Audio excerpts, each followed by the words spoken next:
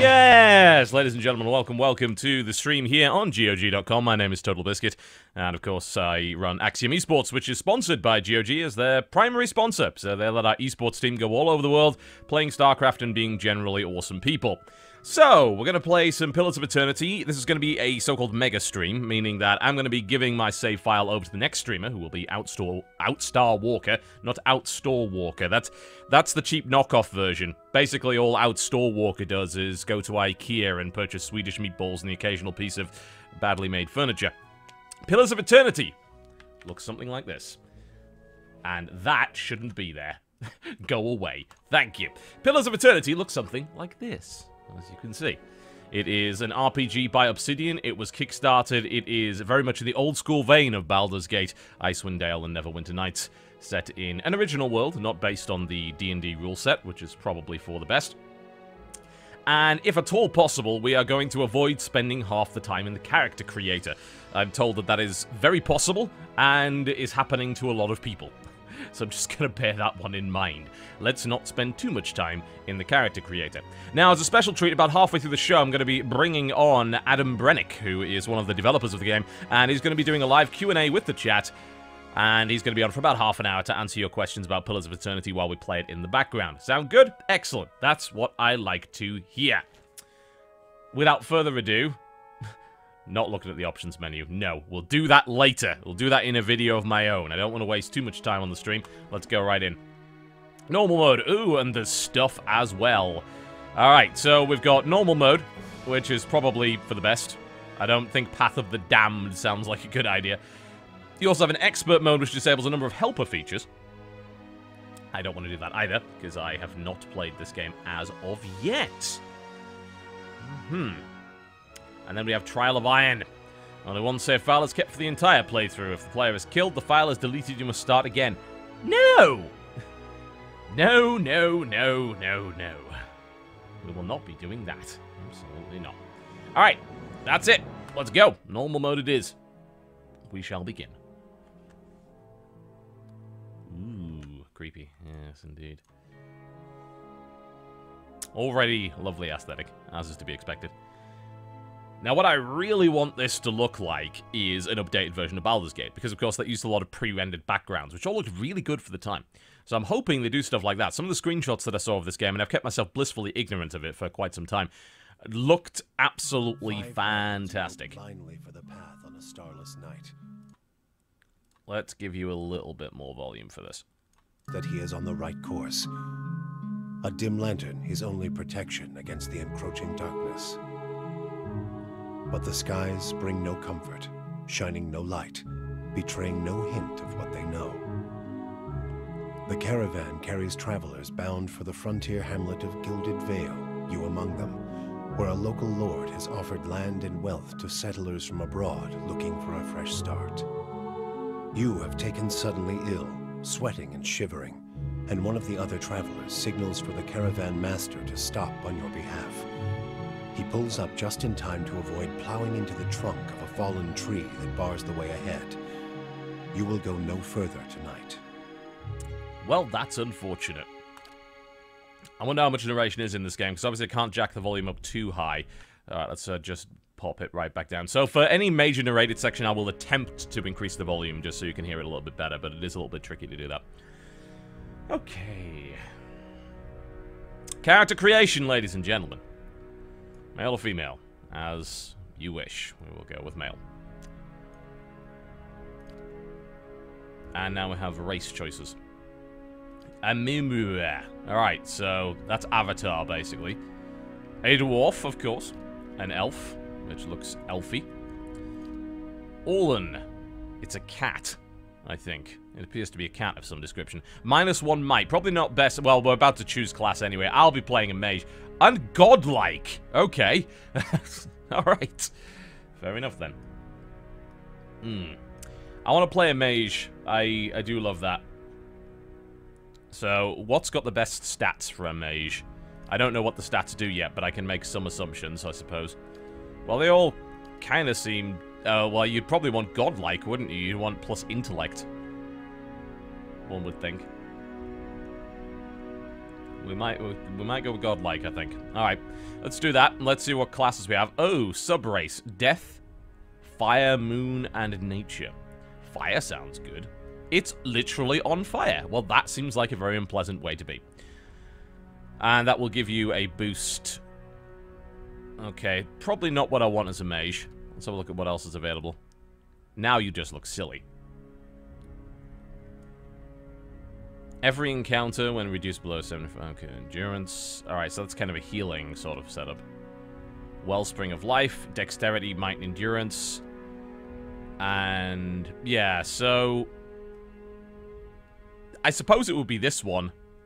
The death godlike is probably the best for a mage, I suppose.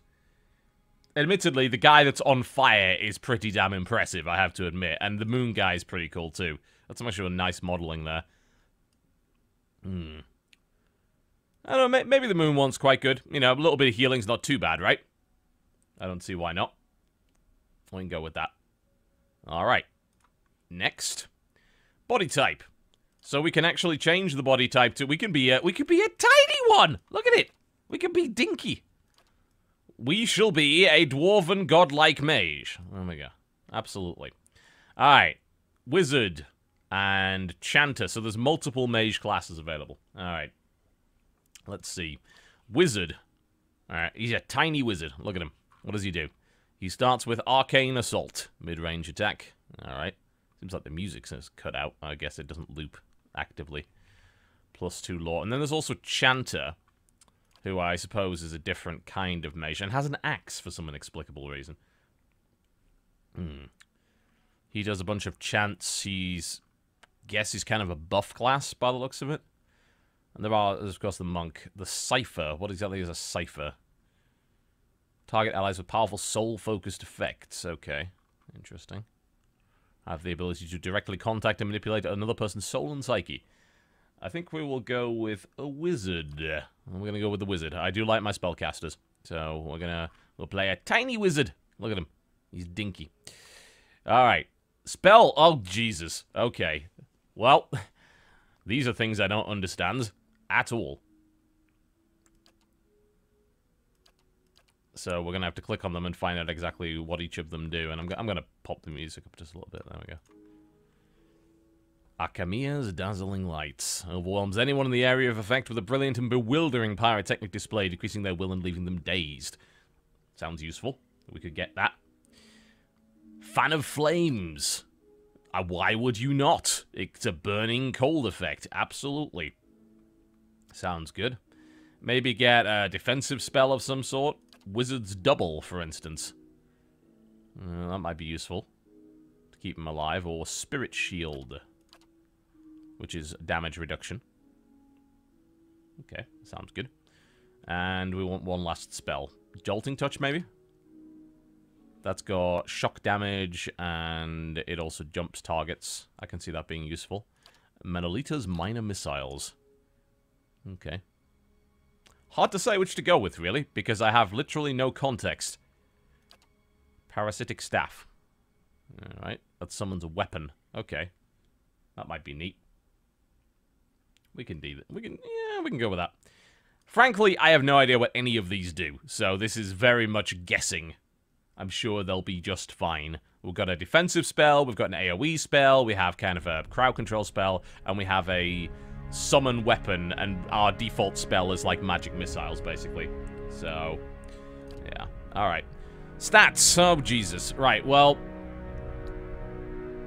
apparently Might is highly recommended for a wizard. I guess Might literally just increases damage and healing.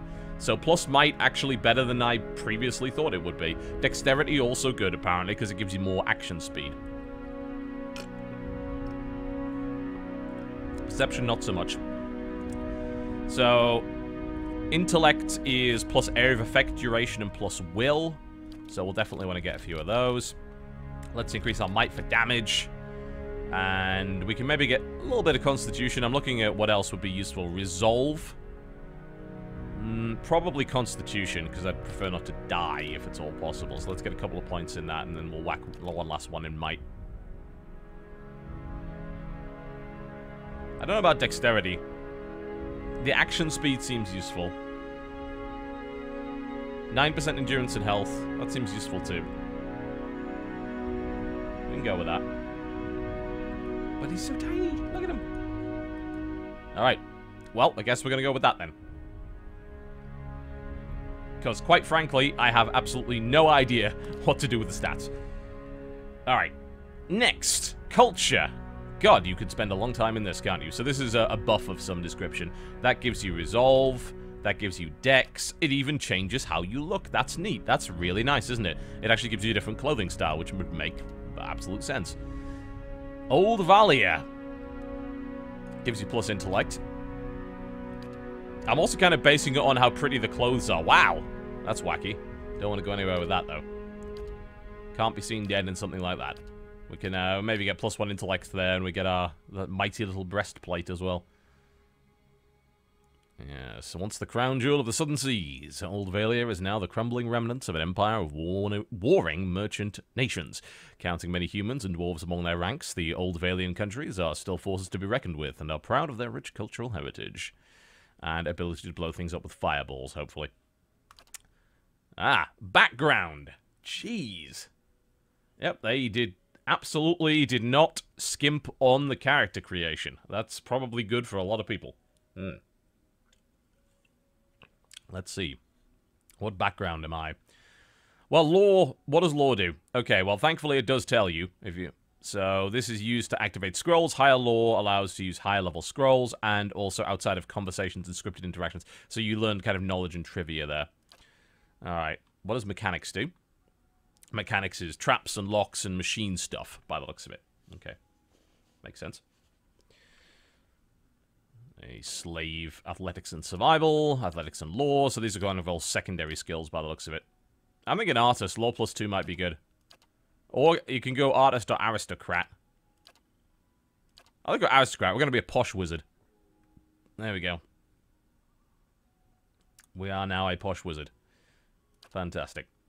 Appearance, colors. Oh, can I change? Can my head now be on fire? Unfortunately not. I was hoping that the colors would affect the thing on the top of my head, but evidently not. Never mind. So, I suppose we'll get the most British colors we possibly can. There we go. And the blue. It's about as British as I can get. And we also have custom heads. We can choose between 3 of them. That's quite the... I don't know, I'd be pretty intimidated if I saw that in a dark alley. Quite frankly. I actually like this one best. I like the kind of crest on the head. That's pretty cool. There we go. Posh Dwarf Wizard and our portrait. Of which there are very many.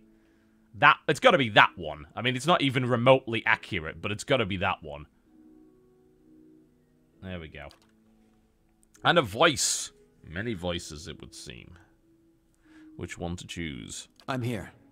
Follow me. Steady does it. Huh? I've got this. My eyes are peeled. Huh? They're all a little bit American for my liking. Leading the way. The better part of valor. Yes? Leading the way. Keeping an eye out. Yes. Now I am the leader of the group. They're all bloody American. Ugh. A blade in the dark. I am intimidating and about 3 feet tall. I've got this. No. That is no. My eyes are peeled. I refuse. Huh? Leading the way. Easy now. I'm here. Leading the way. Ha! Easy now. I guess we go with noble. I shall lead us. Let us end this. Silence surrounds me. Yes? I guess we can go with that one. None of them are really the kind that I like, but hey. Enter name. There we go. Alright, we've managed to spend 14 minutes in the character creation. That's not bad. I could have probably spent a crap ton more time here. But that's a lot of customization from the outset, which I'm really quite impressed by. And my wizard has these attacks. There we go. And we'll see if these are any good. I plan to set people on fire. Let's go.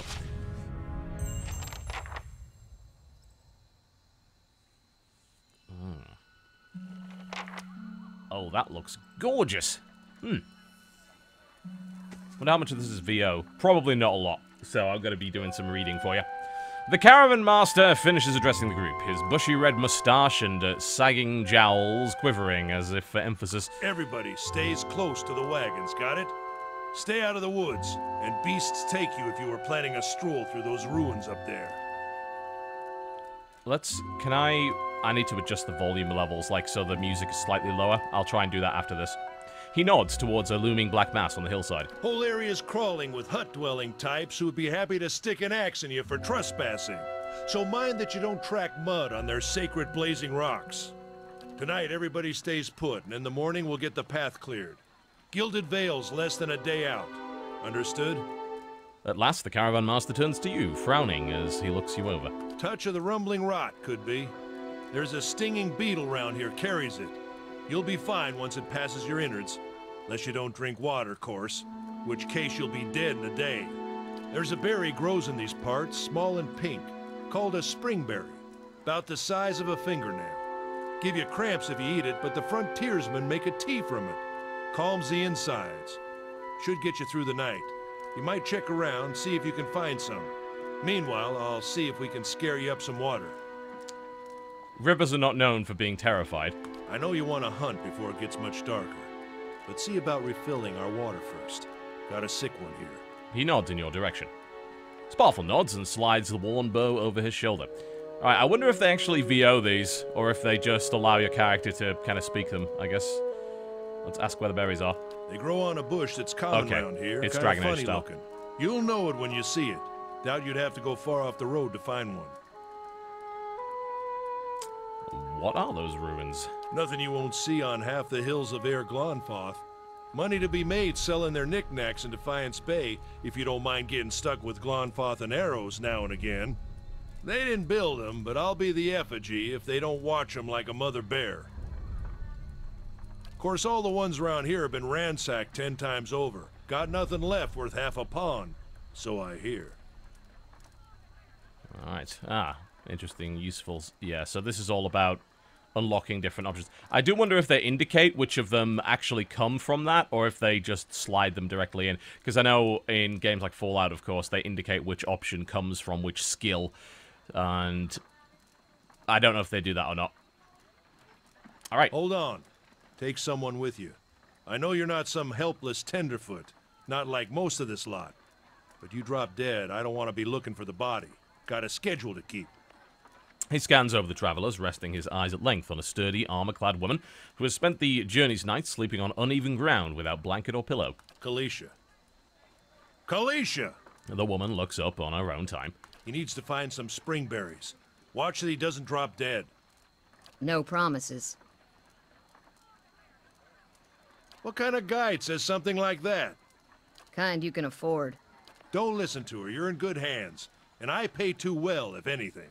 Off with you. Hayden should have supplies. See that you're equipped before you head out. We're in harsh country. Get your berries and hurry back. And if you get so much as a tickle of wind, you drop everything and you run. Something in the air tonight. If it's a Beawick, we'll shelter in the ruins. Hut dwellers be damned. You heard the man. Let's get going before you keel over. Indeed. Well, that is Baldur's Gate, isn't it? Alright, let's, I just need to adjust some things here. So, I want to knock down the rest of the volume, but give you guys more voice volume. Okay, so I'm going to knock down that and that. Keep the voice volume up a little bit higher, and then I can increase this. Do let me know if the voice volume is completely out of whack. Obviously, I won't talk over dialogue. Cool. Excellent. That's what I like to see. You can zoom out. It's really quite impressive backdrops. Good amount of detail. That's what you like to see. It definitely looks like Baldur's Gate, but it's a lot more modern. And anyone that thinks that Baldur's Gate looks this good hasn't played it in a long time. Alright. Okay, so yeah, standard portrait selection for abilities. That makes sense. And you can also actually have words with her. Springberries grow wild all over the place here. Keep your eye out. Alright, sounds good to me. And then you have an option here, so there appears to be a day-night cycle to consider. Bunch of attack orders, formations, scouting, I don't know what that does. Inventory is on I, character on C, all sensible, journal on J. Look, these are people that have made a video game before. Map is on M, stronghold is H, which I assume is your stronghold once you get it. Alright, let's go find some berries. I'm also told there is an option in the game to display whether or not something is skill-related. Although, I could not tell you there it is. Cool. I guess some people would not want that option on by default. Certainly. I personally have absolutely no problem with the option being on. Oh, I shall. Alright. So... Anyone need supplies? I've got sundries for sale. You seem a little bit nervous about selling your sundries, quite frankly. Let's have words with him. You see a man wearing simple but mostly neat clothes. He's transfixed, however, by a ragged tear in the seam of his tunic. Brought a whole wagon full of goods to sell, but not enough shirts for the road. He scratches one cheek with his knuckles. It's covered with an uneven stubble, as if he hasn't quite gotten used to shaving on the road. Say, is there anything you need? Well, let's I've see got what some you've got. basic. Do I even have any money? Probably not. Yep, that's how stores work. So I have 100. I can afford something, but I don't know if there's any point in it. Because I actually don't know what my guys are equipped with. I assume I can... That's a little annoying. It would be nice to be able to see both the inventory and what you're buying at once. So she uses a one-handed battle axe. And I use a scepter. Alright. Good to know. There's also a crafting system of some description. Also, if you hold tab, apparently, it shows you all the interactive objects, which is always useful. There you go. So there's boxes and stuff around the place that we want to be concerned with. Oh? Oh? Something else you need? Yeah, so it looks like everything's kind of standard. Although, the battle axe is actually 38. I wonder if there's a better one. Doesn't look like it. I don't think we're missing much here. I'm gonna leave it. Alright. Let's go raid the boxes. Certainly. See if anyone gets upset about it. Certainly. I saw boxes here. Let's steal things from them. In this crate, there is Darwindian clothing. Oh, interesting. The breastplate that I have is an actual item. So it's not just... They didn't just make this completely cosmetic. They actually gave you a breastplate by default. Which apparently is a bad idea, because it reduces my recovery speed? I don't know what recovery speed means. So this might be bad for me as a mage to be wearing this, but it's cool that they give you the option. So I can actually lockpick this. Let's go buy a lockpick and then go steal what's in that. Yeah, you move the screen around with either push scrolling, which is actually a bit slower than I would like. I wonder if it's possible to increase the speed of that. There is edge screen scrolling. There we go. That should do the trick. There we go. Much better. And you can also angle the screen around with the cursor keys. Can't do it with WASD. Something else you need? Yes. Oh, is that worth 75 CP? Fantastic. We should probably just sell it. But I don't know what we're going to sell it for. We're going to grab some lockpicks. Guess we'll just grab 2. I'll do the trick. And there we go. So I just guess I click trade. Alright, and then it automatically goes in. Cool, that works. Let's go find out what's in the box.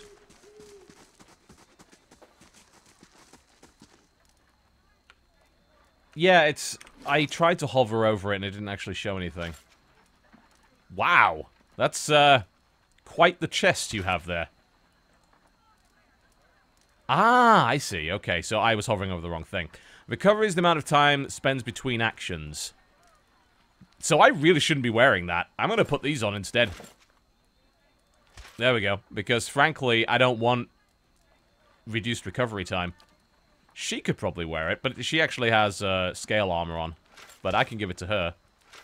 There we go. You can wear the breastplate instead. Alright, let's go open this then. If we can. Lock-picked. Excellent. And we got a potion of minor endurance, which was probably worth less than the lockpick.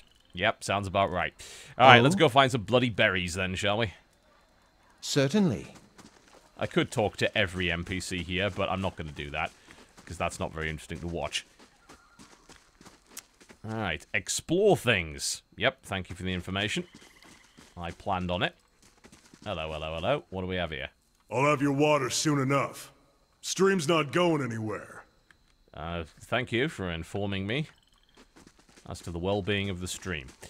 Let's explore and maybe whack something on the head. It's not an ARPG. It's a CRPG. So, I believe you can pause combat and you can go into kind of slow mode. But it's mostly a tactical RPG. Hello, what do we have here? Combat uses a pausable real-time system because you will often manage more than one character at a time. So again, Baldur's Gate, Icewind Dale, etc., etc. The options menu also contains many choices for automatic pausing and so on and so forth. Alright. A young wolf. Let's blow it up with fire. Yes. If it's all possible. What do I have on first level wizard spells here that might be useful? We can summon our Conceal Holt's Parasitic Staff. There we go. And I guess that just summons. And what are we going to have her do? She's got a knockdown ability and a kick you in the face ability. So she can go in battle. There we go. And space is the unpause. When a party member takes damage, they'll start to lose endurance and health. Their portrait will begin to fill with a red overlay. The health bar to the left of their portrait will slowly start to decrease. You can get knocked out. Endurance keeps characters in the fight, but health can only be restored by resting. What's the actual difference between the two, then? I don't know. Alright. There we go. I have a parasitic staff. We're going to hit them with it. There we go. That's neat. So I can summon a weapon, which I can wield. That's neat. And melee fighting is automatic, which is exactly to be expected. Alright, wolf's dead. Let's take its hide. Loot it. For stuff. Yes. Certainly. This is it. Spring berries. Exactly what we're looking for. You're the one who's supposed to be from some big shot noble family, that true? Oh, so this is the stuff that's actually related to your backstory. Nice.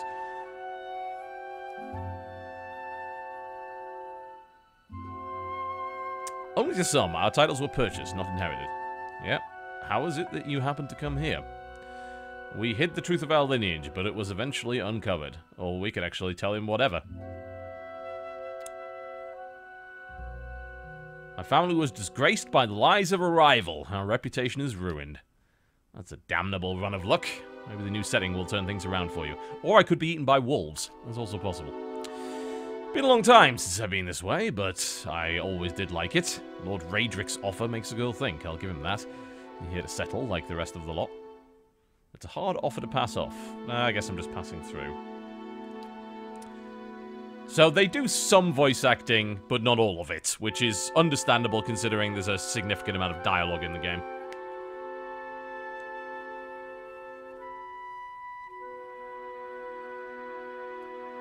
It's usually the case with the big city, just a little ways further up from the road. Where are you headed? That's a good question. I guess we're going to the city. Seems reasonable. Closest one is Defiance Bay, the capital, a few days out. Got its nice places, and its not so nice places, just as the same as any city. But the duck is a good man. Is he? Oh, he's a bit quackers, as I hear it. Anyway, I'm wasting time here. Dim will give me an earful. Let's be on our way. Why are you here? Kaliska sighs unevenly. I search the ground at her feet.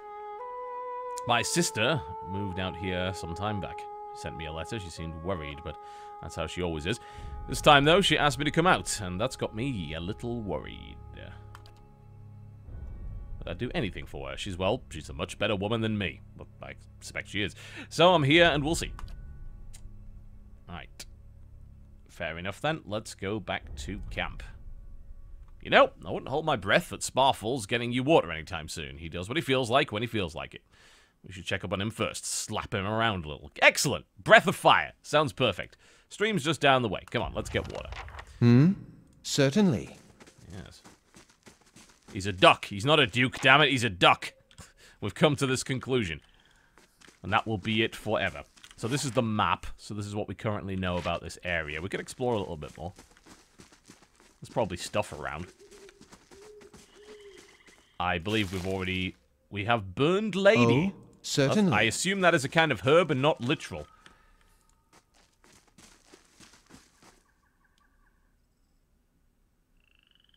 Someone's claiming the stream is down. Looks fine by here. Looks fine here. Yep, stream's fine. Hmm? And apparently you can also move faster. With fast mode. Nice. Useful to know. And we're not missing anything. Good. It's nice to have that. Helps to have a map. Nice lighting effects as well. You know, it looks suitably old school, but modernized. Which I like a great deal. And if you zoom in, there's actually quite a significant amount of detail going on. It's a deer! Get it! Set it on fire! Oh, it's buggered off. Travelers, maybe, or looters, or bandits. Bad sign any way you figure it. Let's kill them! Or loot their corpses. The corpse is cold to the touch, and a ripe smell wafts from it in putrid waves. A dark, crusted bloodstain besmirches its simple linen clothing. And he's got loot, so we're gonna have that. What do we got? So, leather armor, which I'm not going to wear because of the recovery speed thing.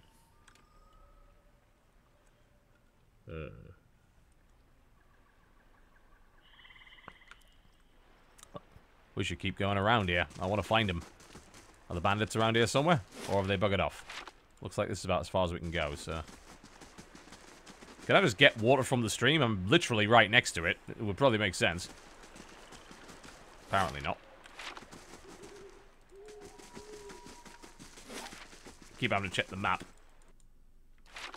Make sure I'm going in the right direction. He buggered off, didn't he? He was the one who said he was going to get some water. Alright, so who do we need to speak to? Probably to a Deemer, I'd imagine. Still waiting on Sparfell, which means he's ignored me again. If I'd known he wanted to slow us down, I'd have just tied him to the back of the wagon and dragged him. Sounds like a decent plan. I'm not sure why you didn't try that one in the first place, frankly. I'm sorry. You want your water, you better go find him. He's got all the skins. In about 25 minutes, we'll take a short break, which will allow me the opportunity to bring on our special guest, who's one of the developers of the game, and he'll be answering questions from the chat. So keep it civil. I'm sorry. You want your water, you better go find him. All right, yeah. Shit, come on, let's go look for him. Can't we just get water from the river? It's right there. Oh? It's like the excuse is he has all the water skins. All right, we could just take something else as a container. All right. Well, I guess following the river makes the most sense. Probably cross the bridge, actually. It's probably buggering around there somewhere. What a surprise. Sparfell went hunting. At least he left the water skins. Come on. Nick 'em. You crouch at the riverbank and dip your water skin into the cool water while Calliska waits nearby keeping watch. As you rise, you notice her look up sharply towards the tree line. Out of the trees emerges Sparfell. One of the guides, barely discernible in the dim moonlight. He no longer carries his bow, and there's a strangeness to his gait, a spastic wobble in his ordinarily deft stride as he moves towards you with labored breath. Sparfell? Are you alright? I'm gonna go with no. Sparfell's toe catches on a rock. He collapses forward in a heap, and we laugh at him. And then notice there's a feathered shaft with an arrow planted between his shoulders like an enemy flag, which is probably not so pleasant. Alright. We're about to be attacked. Ambush! That's what you think. I summon... a thing. I summon Fan of Flames. And I also summon hit you in the face with an axe. Go! Yeah! There we go, he's on fire, look at him. Whack him. Give him a good hammering. Alright. Arcane Assault. Can't help but notice I'm taking a significant amount of damage, but it's okay, he's dead. No big deal. Go whack him. Sometimes a weapon or spell isn't well suited to penetrating the enemy's damage reduction. When the attack hits, the DR will wipe out all but a small percentage of the incoming damage. You'll hear your characters complain about it when it happens. Okay, fair enough. Ping him a bit. There you go.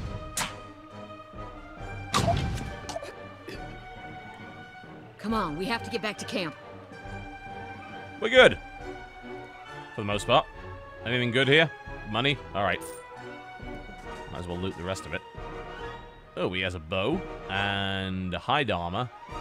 And agates, I suppose. I should probably wear the hide armor. Like, 25% reduction on casting speed doesn't seem totally unreasonable. And considering the amount of punishment that I took just off one bandit, it's probably a good idea that I wear something more than just clothes. But he does have such an attractive chest, doesn't he? There we go. Now I'm wearing hide armor. Oh? Dramatic music. Head back to the camp at once. Can we loot the other guy? I guess he's got nothing on him. They stole his bow, I suppose. Quickly! Back to camp. They have invariably been assaulted, because that's what the storyline dictates. Yep, everybody's dead. Big surprise. Alright. Let's see what spells we can do. Apparently, not too many of them. I think I've actually run out of spells. Yep, I have no uses left, so this is kind of a D&D thing. But I do have Arcane Assault, so we might as well give that a shot. Apparently the game voices are now too loud, I'm being told. Okay. The main problem is that I can't change the... There's the narration volume, and then there's the overall bark volume, and they're not separate. So if they're barking in the middle of a fight, it becomes kind of a problem. So I'll knock that down a bit. There we go. Alright. So Arcane Assault, can I hit both of them? If I let... Nope. Alright, there's two there. Can maybe hit them. What you need? Really want to try and knock down that guy.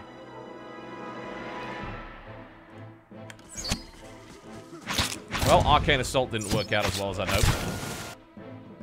In fact, my guys aren't actually attacking the people I told them to attack. I assume because there was a taunt or something?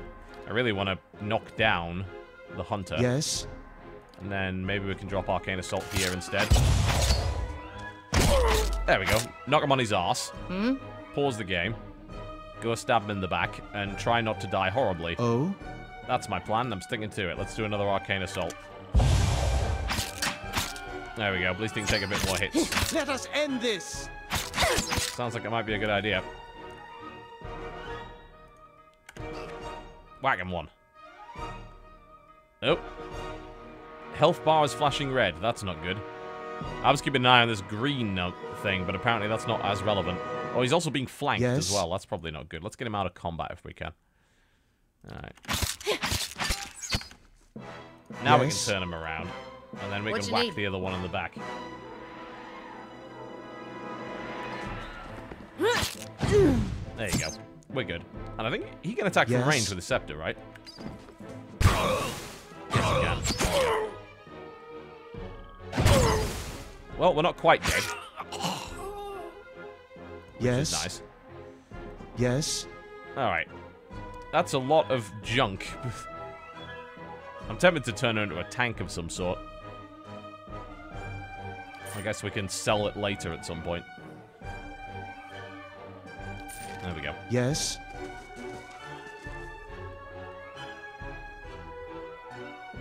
Oh? Well, this is probably about to get pretty ugly. Indeed. She's not taking much damage at all, so she's evidently pretty good with the dual wielding. All around you lie the massacred remains of the other travelers, peppered with arrows and knife hilts, splayed and bug-eyed and filthy on the blood-damp earth. Caliska puts the back of her left hand to her mouth as if to ward away the horror like a poisonous vapor. A handful of dark figures stand above the fallen, treading on limbs and backs and heads, jerking their axes from bodies as if half-split logs as they prepare to add you to the sprawling pile beneath them. One of them, towering and severe, with a thick beard tasseled with knots, holds a wet blade at the neck of the man you recognize as Hayden, the last of your caravan left standing. Lay down your arms, trespasser! Do not forfeit this man's life for a fight that you will lose. So we have some options. The rune has not been sullied by our hands, men of... Okay, we've got a diplomatic law option that we can take. That's probably not a terrible idea. The rest of it is just a bunch of other answers that may or may not work so well. Let's go with law 1. Your words carry no weight when I have seen the truth with my own eyes. Blood must be paid for this intrusion. You now have 1 rank in a disposition reputation. These reputations represent how people perceive you and your personality throughout the world. Even seemingly nasty reputations will be favored by some people, and benign reputations often bring out the worst in certain people. No disposition is inherently good or bad. Okay, good to know. So I say again, lay down your arms. Alright, well, we tried. We have intellect options. We actually have a 15 intellect option, which is probably better than the 13 intellect option. Judging by the string of animal teeth around your neck, I'm guessing you're worships of Galawan. Okay. Alright. We can give that a try. The man frowns and motions as if to swing his axe. Hayden winces, but the blow never comes. Instead, the man cocks his head intrigued. Of course, but he would not. It is by the command of all the gods that we accept this charge. Well, how do you know? Because it's consistent with their beliefs, or because it's what you were told? It's always been known to my people. Ah, I see. And what of Galawain's edict that weakness and age must be purged by youth and strength? You think Galawain would want some moldy, crumbling stones to survive long after their builders have turned to dust? The man's nostrils flare as he fumes. He would not. He told us otherwise. I'm sure he did. Just not you personally. But why should that stop you from killing innocents? Distracted, the man's grip falters on his axe handle, and he nearly fumbles it, affording Hayden the moment he needs to dodge out of his swing, which comes too late. Howling with rage, the man charges you instead. Well, bollocks. Alright. So what do we got? He's gonna fight with us, that's nice. I have significant health damage and should probably avoid direct confrontation. Kaliska, on the other hand, has 5,000 hit points and doesn't give a shit. So we shall attack. You should go right after the leader, actually. You go and bash the leader's head in. Why don't you try that? That's going to be your plan. I don't think I have no spells left, so I literally have Arcane Assault. I've also got Edit Grimoire allows me to customize which spells I have access to, so I can do an Arcane Assault. Not that that's going to do a lot. I think we're just going to target the hunter with our little scepter thingy. There we go. Does he have a move? Does he have anything he can do? He has Blinding Strike. Okay, I can see that being useful against the leader, so we can go with that. There we go, let's apply that. And we can just whack him about a little bit, can't we? Alright, well, the leader's dead. That went reasonably well. My guy's just going to stand back, if you don't mind. Hopefully everything's fine with that. And she can go with another bash as well. Knock him over. There you go. An unwise gesture.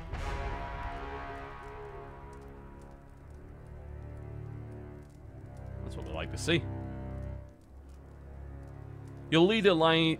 I can never pronounce that word. Is it supine or supine? I can't remember which. Your enemy lies supine on the ground, unable to rise. His companions now silent among the other dead. His breath comes in wheezing, fitful gasps. He looks not at you, but at the sky above you. Forgive us, he says.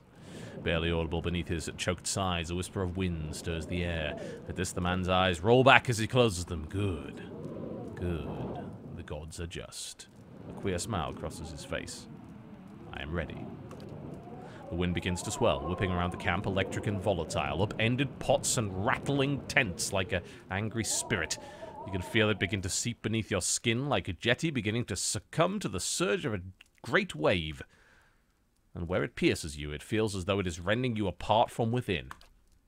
Seated against a wagon wheel amidst the howling maelstrom, slashed across chest and bowel, Adema's body stirs, and with great effort he raises his sagging head.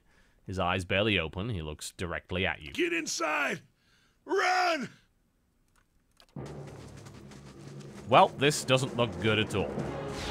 Yep, I'd say this is bull.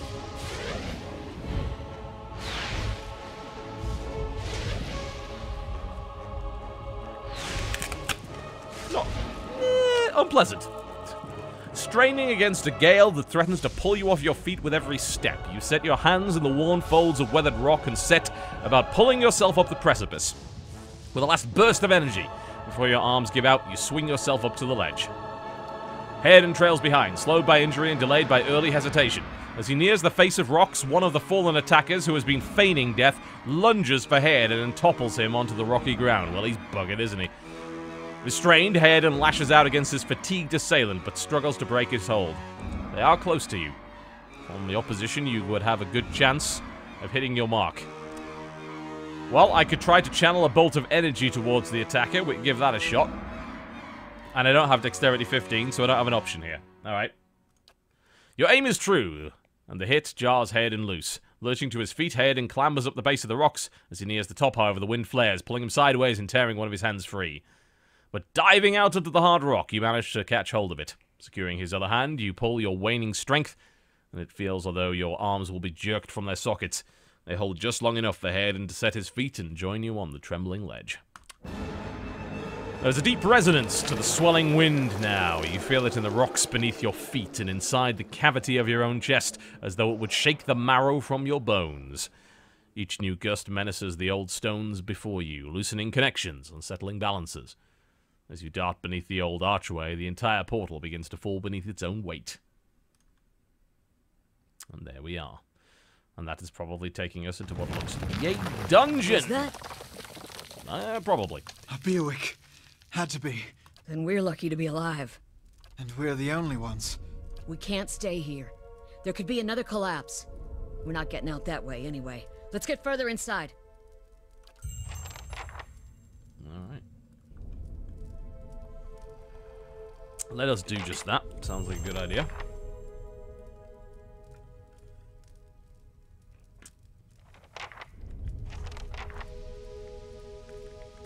Let's see what's interactive here. Oh, I shall. Well, we're not going that way. This is the map. We know nothing about this area. So let us advance. That should be far enough. But what now? We look for another way out. Storm has to die sometime. Kaliska shakes her head. Windstorm! Of a kind they only get in Eirglanfath, I assume that's correct. Not too many people live through them, so it's hard to know what's true. The Glanfathan word is Beowik. To them, it's the gods' way of reaping the souls of the land that couldn't find their own way out. But they'll take a living soul as soon as a dead one. Still got yours. You don't seem too upset about all of this. Kaliska looks you in the eye, a volatile current running beneath her voice. Maybe you just don't know me well enough to know what upset looks like. And maybe I've seen worse too. Seen worse and kept on walking, because there's nothing else to be done and because there's other people you care about who still need you. Okay, you obviously don't want to converse right now. I shall. Let's go have a look-see. See what we find. It's a nicely bottled area, I'll give them that. Oh, it's a goblin of some sort. A trembling, sickly creature emerges from the dark, clutching a spear. Knobby elbows and thin ribs show through its scaly flesh, but you recognize it as a Zorip.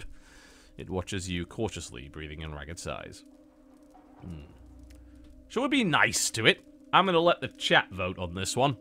Are we going to tear it to pieces, lizard? Or are we going to be benevolent? Choose now. Let me hear what you have to say. I'm not sure if I actually have the features for a straw poll. I don't think I have it set up on here, but yes, you guys can let me know what you would prefer. Are we going to be nice to it, or are we going to tear it to pieces? Most people seem to want to be nice to it. Yep.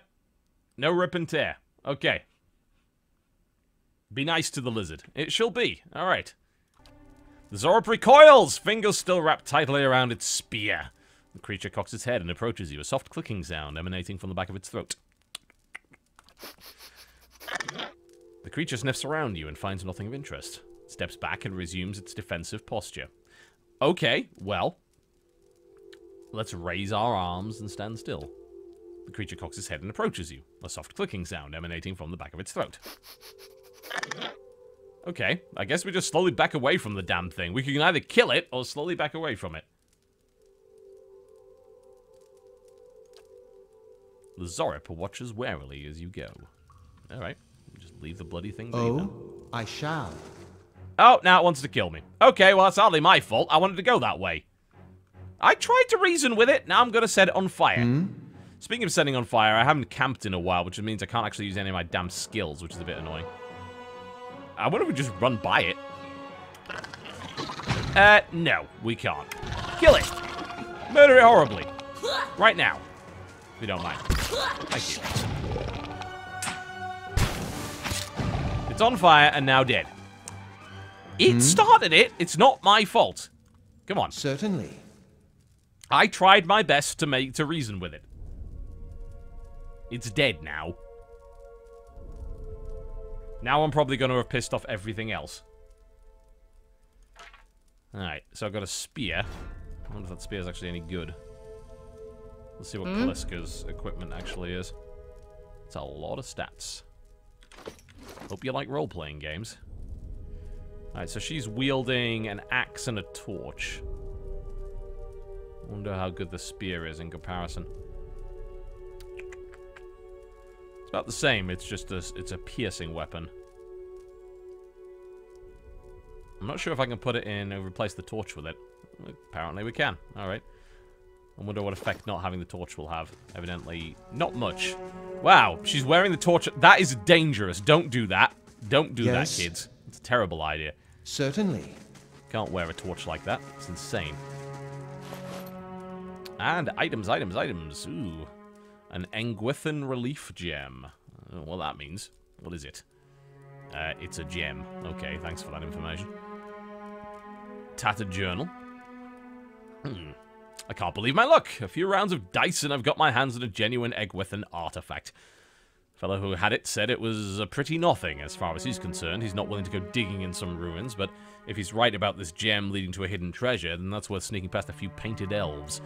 I'll head to Slantlis in the morning, and it's just a matter of finding this relief he was talking about. Okay. So that's something to bear in mind, a side quest obviously involving this particular thing. And I guess we just grab the rest. We have no camping supplies, so I can't camp for extra spells. Bit unfortunate. That looks like a puzzle room. This is going to be terrible, isn't it? Those tiles look suspicious. Let's be careful. Yes, they do. Let's send our highest HP person on them. I'm just looking to see if there's any switches or anything around the place. Okay, so that opens. I guess you have to stand on the right ones. I'm just not sure which is the right one. All right, high hit point person. Test one. That killed my entire party. That was a mistake. It would seem. I probably should have moved them backwards. Well,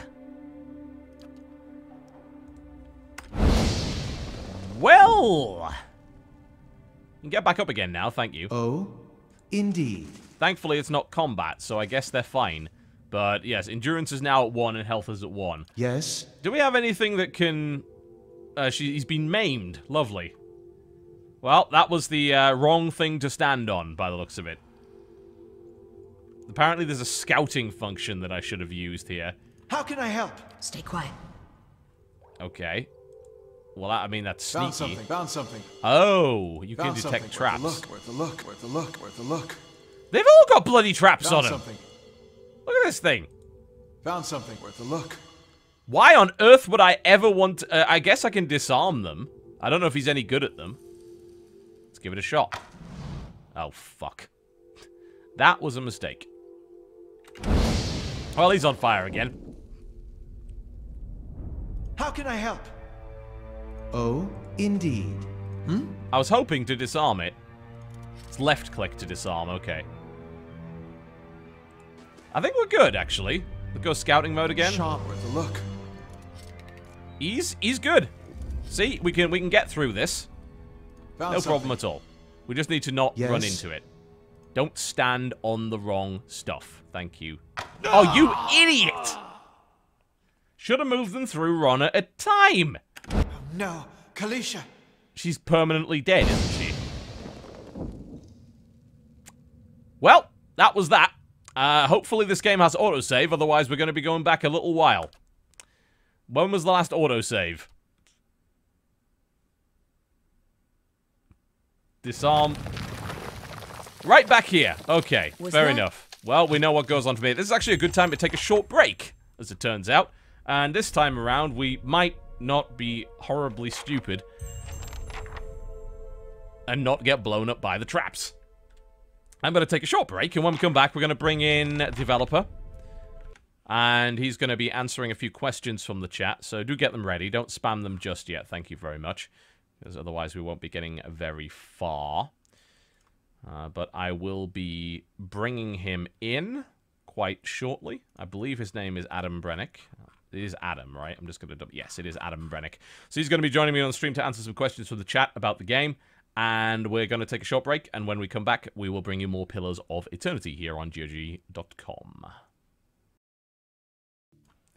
All right, ladies and gentlemen, welcome back to the stream. We're going to bring on Mr. Adam Brennick, who is going to be answering some of the questions from the chat. And hello, Adam! Hello, can you hear me? I can hear you just fine, yes. Hopefully the guys on the stream can hear you as well. You were a little loud there, but I've corrected that. Fantastic. Okay. Welcome to the stream, and first, of course, congratulations on successfully launching the game. Thank you. Yeah, it's been amazing today. Yeah, I can imagine. Like, how long exactly is it since you first launched the Kickstarter? I forget. It's been 2.5 years.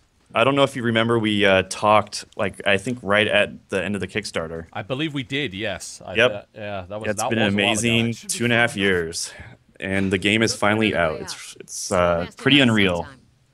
Yeah, it's kind of crazy when you think about it that it was actually 2.5 years ago. It does seem quite recent for some reason. I don't really see. Don't know why that is, but it's going to reduce your volume a little bit. Yeah, time flies.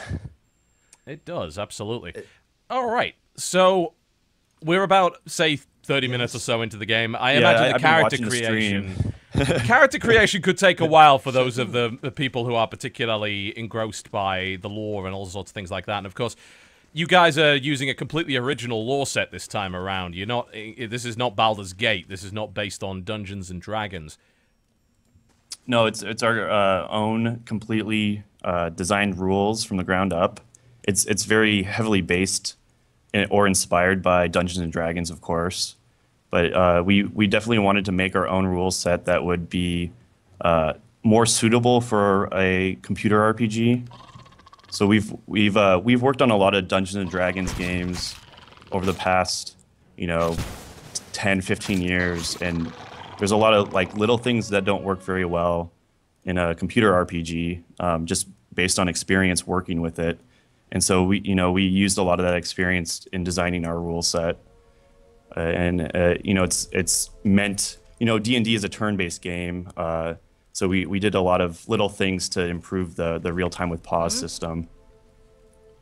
Yeah, I noticed you also have a fast and slow mode as well, so it seems like you're encouraging real-time play and not excessive pausing, but you do give the option for that nonetheless, right? Yeah, a lot of people have a lot of different ways that they like to play this style of game. So we just wanted to give people a lot of options because a lot of people like to pause a lot. We have a lot of auto pause options. There's a huge number of options in this game. Yeah, there's quite a few. I did notice. I was digging through it earlier. I was like, wow, that's a lot of stuff that you have there. Yeah, a lot of people like to play. They have different styles that they like to play with, and so we try to give people the flexibility to play how they want to play. And that's not just with the options. That's with how you play your character too. Yeah, I've noticed that there's a great deal of customization there, and it really does feel initially like this is a CRPG in the old school style, and it's really great to see the revival of that. Of course, we had Wasteland 2 launch very successfully, which was phenomenal, and then of course we have Pillars of Eternity. We've got Numenera on the horizon as well. It's a great time to be a role-playing RPG gamer. There's a lot of really, really good RPGs coming out. Yeah, that's absolutely true. So I'm going to not get blown up by this trap puzzle this time. And I saw the last time you had a party wipe right here. I'm a moron. That's the main problem. A lesser man would blame the game, but I'm an idiot. So it's entirely my fault. So I'm now going to scout this out. In the meantime, if you want to pick some questions from the chat to answer, by all means, we've got some... if you want to ask a question, guys, please do... put a Q before it so that we know what it is. Nice big uppercase Q. And then our developer here can pick and choose what he wants to answer. And in the meantime, I'll play the game and try not to die for you. How does that sound? For people that don't know, I'm the lead programmer and executive producer on the project. So I can pretty much answer anything that you guys want to know about the game. So just feel free to ask me anything, and I'll help. I'll do my best to answer and help out if you have any questions about the game. I have a suggestion for you, John. Mm-hmm. You should probably go find some camping supplies and rest. Yes, like my health is terrible and I have no It looks like your spells. guy got kind of beat up there. He did, yes. He decided he was going to be a tank. It turns out he's not a tank at all. But I am now power gaming and disarming every single trap for extra experience. Yeah, so. you can get some XP by doing that. What have we Okay, here? let's go to the questions. There's a lot of questions flooding in. Feel free to grab whatever you please, and do Certainly. by all means What try have and we here? pause the chat if stop it from scrolling if you need it. What have we here? Yeah, it's going by really fast. Oh, yes. What have we here? Let me see what I can get here. I don't know. How do you pause the chat? I bet you don't have that. There's a great plugin called Better Twitch TV. Okay. You generally use that to do it. I think if you scroll back far enough, it'll stop scrolling. Outside of that, if you're going to have problems with it, maybe we can get some of the moderators to grab some questions. Unfortunately, I can't grab the questions because I'm currently trying to play the game, and I don't have 4 sets of eyes. But if the moderators would like to grab some questions from the chat, that would be great.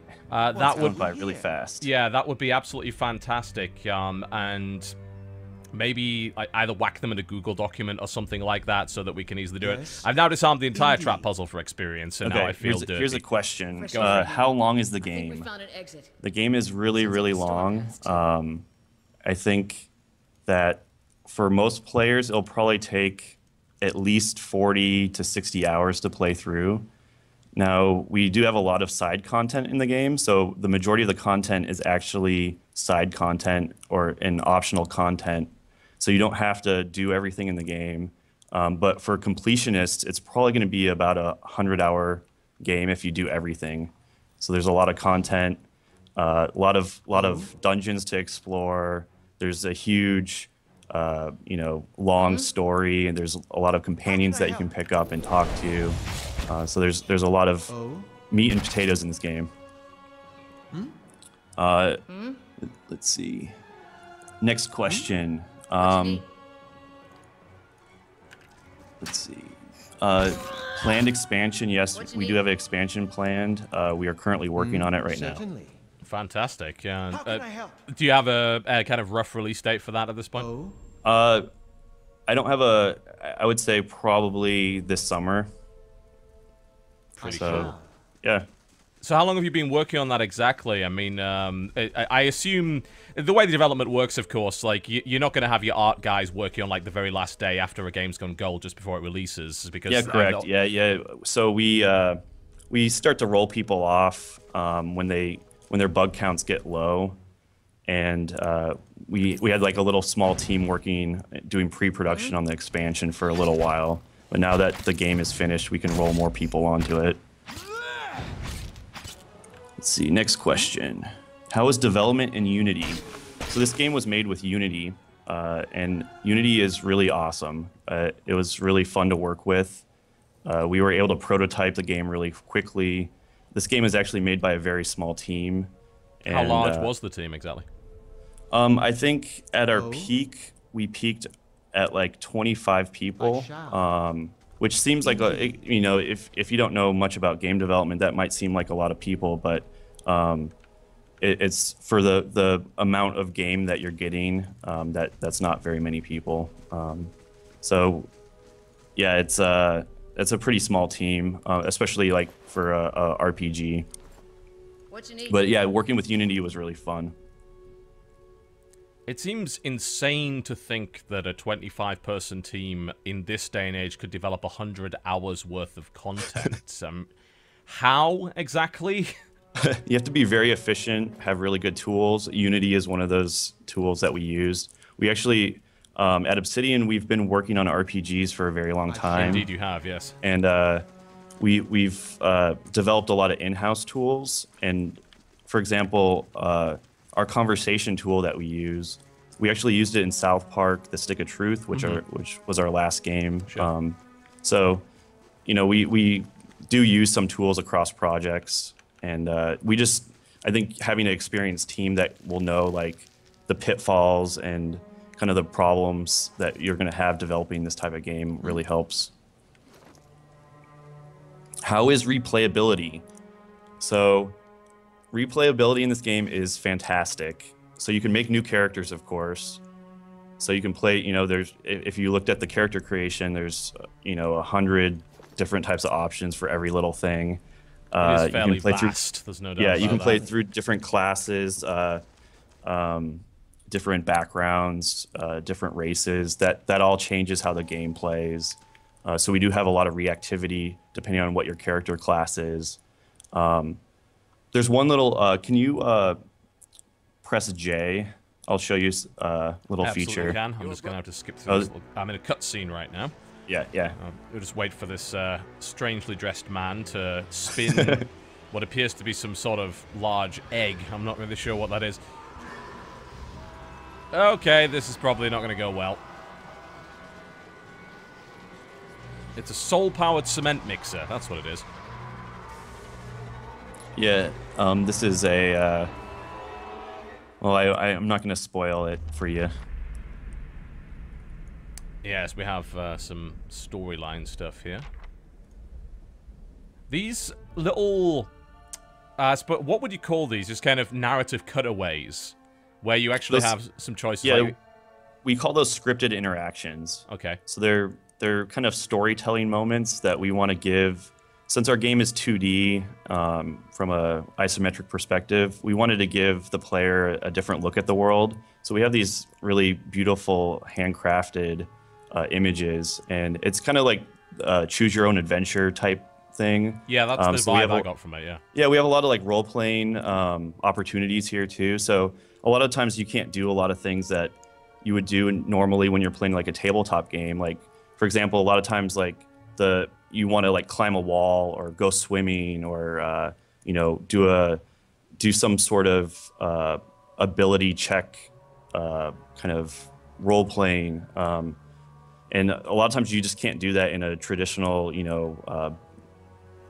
computer RPG. Mm-hmm. So we came up with this system, which is actually based on inspired by a very old game called Darklands. And we thought that was a really, really cool thing that they did in Darklands. And so we have many of these throughout the game, and they're really, really cool. Well, you just murdered my entire party, so there's that. I guess I better loot them. Oh, now I have no inventory space. Let's loot the valuable stuff. Jeez, I'll have your hat. There we go. Oh, my you can put breastplate. you can put stuff in the stash. Yes, you can. Where are you stashing the stash? One has to wonder. I'm not going to ask. We'll live for the best. Let's see what else I can grab. There we go. Not sure if I can grab all this gear, but hey, we'll do what we can. Seems to be a sort of, you've got area effect loot as well, by the looks of it. Yep. Good, and you can control, there's an option for that, so if you don't want, if you don't like it, you can turn it off. If you want it to be bigger, you can change the radius of how big the area loot is. It's a nice little feature, nonetheless. It's just one of those little UI quality of life improvements that you see in more modern titles. So I wanted to show you a cool feature that we have in the game. If you press J... I'm just going to level up here. Okay. So we'll just do that quickly. That's survival. Yeah, I can see that being useful. Let's see. I'm a little bit behind on the stream. Sure, you'll see me in the level up screen momentarily with my tiny godlike person. There we go. And spells. We get another one. Which one to get? Let's get Minoletter's minor missiles. Why not? Always nice to have magic missile. And a class talent. Okay, so what do these do? What do we got? Arcane Veil. 2 per rest. Deflection. Okay, so that's a defensive spell. Grimoire Slam. Smash an enemy with a Grimoire. Energize with spiritual energy. So hit them with a giant book. That sounds fun. And Blast, which is fairly self-explanatory. We're going to go with Grimoire Slam, because that sounds like a really good death metal band. That is an amazing ability. So you actually just bash your enemies with your book, your huge book right there. Fantastic. That's a really fun one.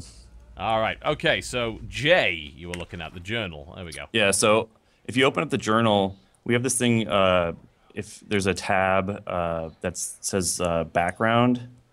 I believe it says background. Background? Yeah, if you hit J, I'm behind. I don't remember what the top. It says. We've got journal. I'm sorry. If you yes, go to journal. your journal. Okay, and we have biography and visions under that. Yeah. So if you go to your biography, this is a thing that is kind of your personal biography, and that will change depending on how you play through the story. And every single person will have a different biography, and it's really neat to see that updated throughout your play. It's nice to be able to keep track as well. I mean, I know a lot of players for some games they may just not finish a game, and they'll come back to it a lot later and then forget what on earth's happened. So it's nice to be able to have that record there. Very nice. I'm just reading through it to see if I notice anything that I've done. There we go. And also visions as well. All right. And my character is stupidly low on HP, and I've yet to find camping supplies. I'm going to be honest. I don't know where to find them. Yeah, I can help you with that. Sounds good. I'm currently running around, and there's this weird purple haze all up in my brain here as I go down the steps towards what appears to be a bunch of frozen corpses and the giant egg machine. Well, I am stealing people's flesh. That makes me a bit of a dick. I guess they don't need it anymore. One of the questions from the chat, there was a question saying, do we have a castle like Neverwinter Nights 2? We actually do have a stronghold. It is something that you get during the story, and it's your own personal castle. And it's almost like its own little mini game. And you have it's almost, you know, you have to manage your upgrades, manage the people working at your castle. And you can actually resolve quests by taking prisoners and putting them in your dungeon. You have your own dungeon in your castle, and it's really cool. Now, I remember this name. What's that? Silant Lys. That was in a journal that I read earlier, if I recall correctly. Yeah, that's the name of this area. Yeah, okay. Well, I think I've explored this entire area, so I suppose, after having my entire party exploded, I should probably go back into the cave. I think that's the only way to go, right? There's a, see where it says, there's a little map icon in the corner where it says north? Down at the, I don't know if you see that. Oh, I see it. Yes. Oh, so that'll take you to the exit. Yeah. Okay. That makes sense. There we go. Ah, I see. And now you actually have the fairly large sort of overworld here. Yeah, that's the world map. All right. Okay. So I probably want to go to the nearest city and get all fixed up, I imagine, and also sell a bunch of this junk. So can I get there? Apparently not yet. So the next place I go is Valewood. Yeah, you have to go to Valewood, and at the start of Valewood, there's camping supplies there. Okay, good. I think it's right to the left. On a dead body. Welcome some rest. All right, I see a dead body. There are camping supplies. Good. Excellent. I might have played this game. You think? Yeah. That is a possibility. All right, let's camp, and then that should get my health up and hopefully fix all of my fatigue issues. There we go. So I use 1 out of 4 camping supplies. Ooh, pretty cutscenes. Very nice.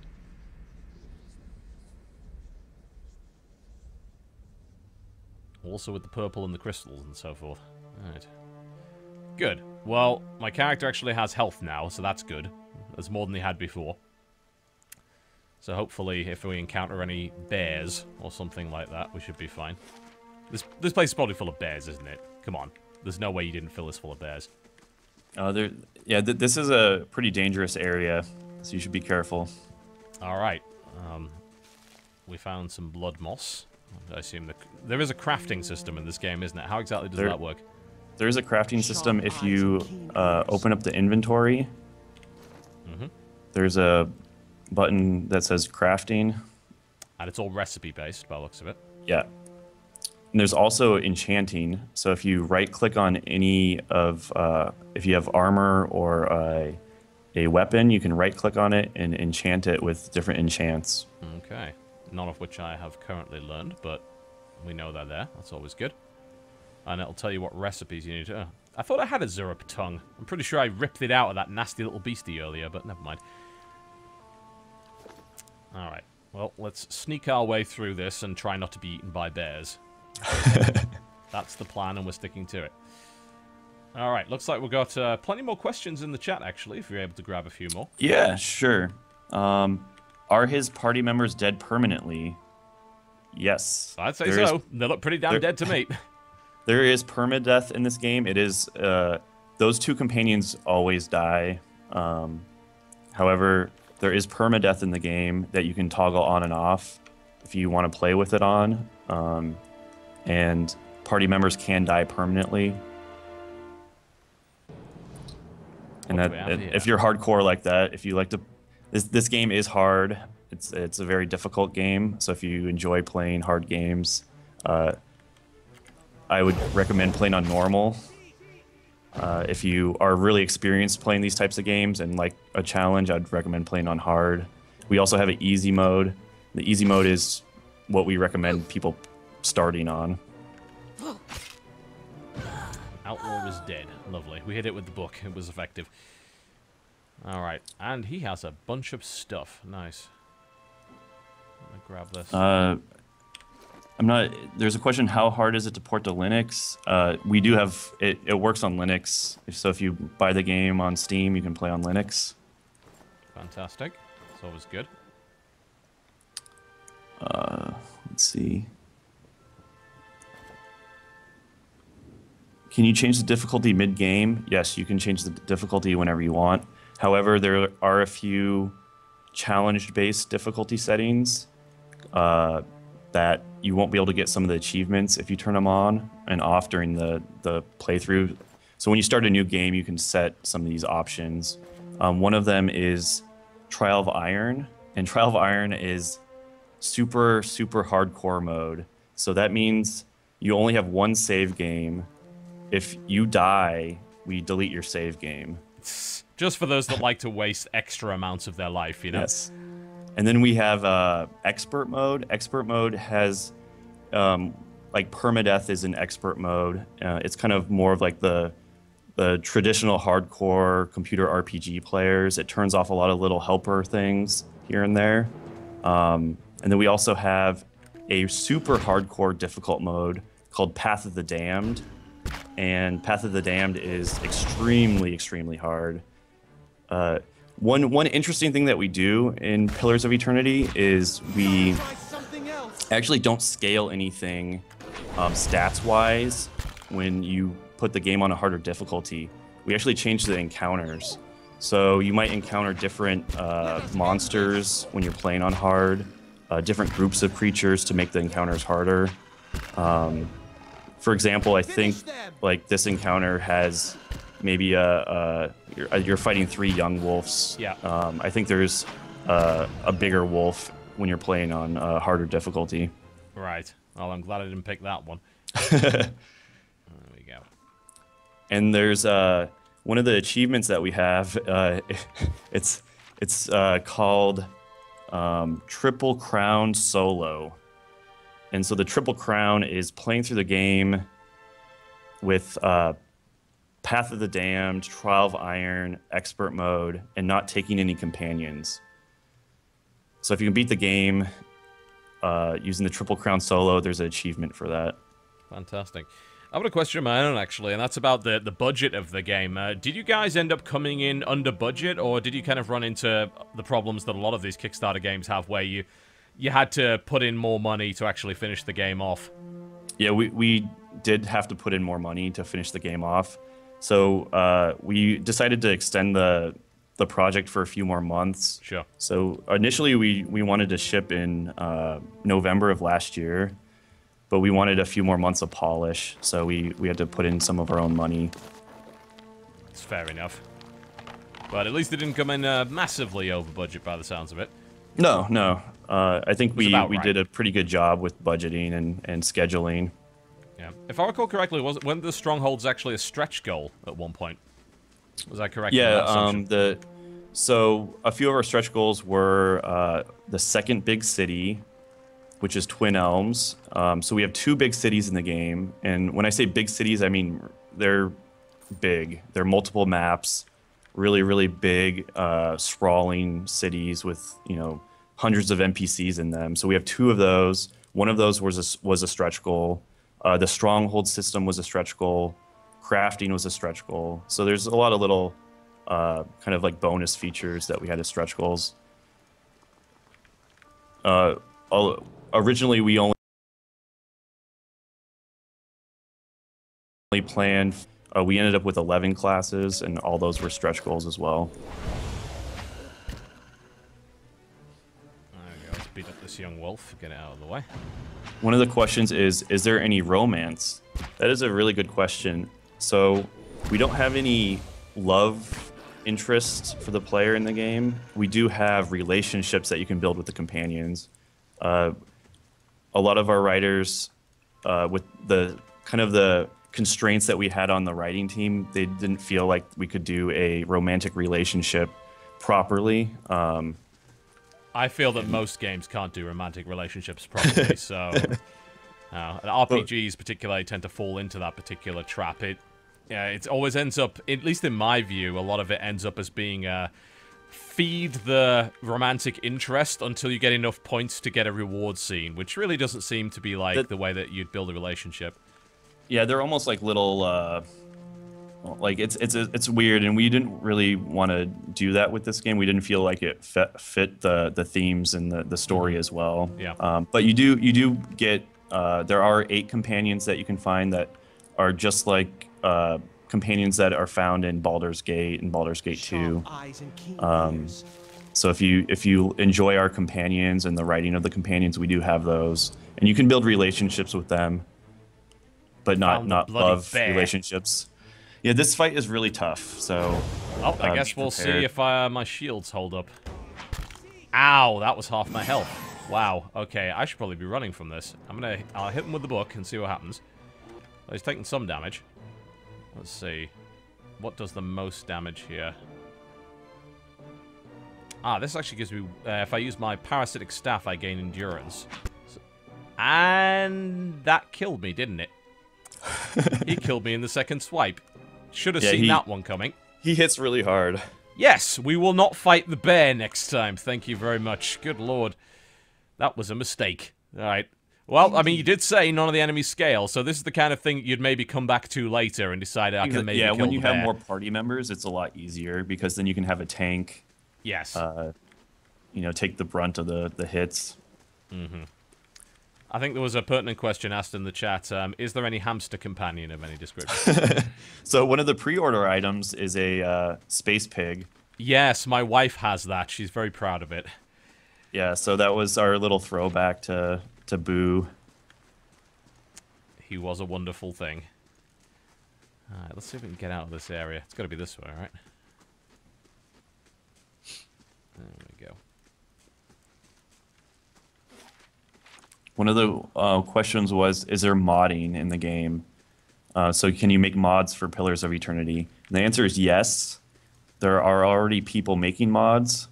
In our backer beta, we had people make UI mods and rules mods. And we are working with people, and we're going to work with the community to figure out if we can figure out a way for people to make custom maps and areas. It's really complicated, so we're trying to figure out a good way for people to import their own assets into the game. Yeah, but I know it's really important to our community that they can extend the game in different ways.